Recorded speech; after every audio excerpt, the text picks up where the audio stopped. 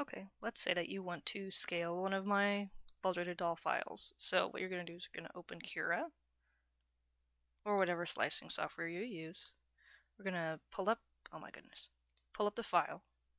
And I usually include a measuring tool, iSpheres, solids. What you'll want is the solids. So example, we're going to scale Fantasia, the human version, to be whatever size I want. I want to do just regular human Fantasia. So I'm going to plop her in here, ignore any errors and stuff like that. We are going to click on her to see what scale she is currently at. So the y-axis is this green one. We don't want to know how tall she is. She is roughly 281 millimeters, which is around 28 centimeters. So that's a 28 centimeter doll. Let's say we wanted her smaller than that. Let's say we wanted her 14 centimeters. If we want her 14 centimeters,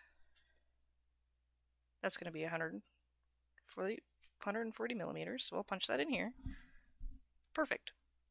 We now know that she's 49.82% of what her actual scale is. So to apply that to the parts, we copied that number, and we're going to just go in here, and I'm just going to grab this part, like the upper body. Okay, we want that to be 49.82%. Bam, apply it. And you'll just do that for every part of your doll.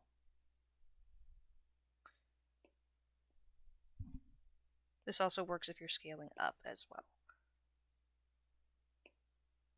Oops, let's not scale it. So if we move these out of the way here, excuse me, we still need to shrink all of these. And we want to apply the same scale. So here's your scale button. And you'll just keep applying that to every piece until you have all of them how you want it.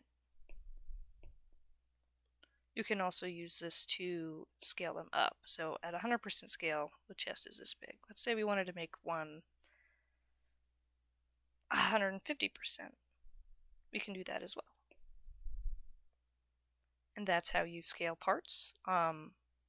It helps a lot if you have, the entire doll to know how tall you want that whole doll, which is why I include it in the measuring tools.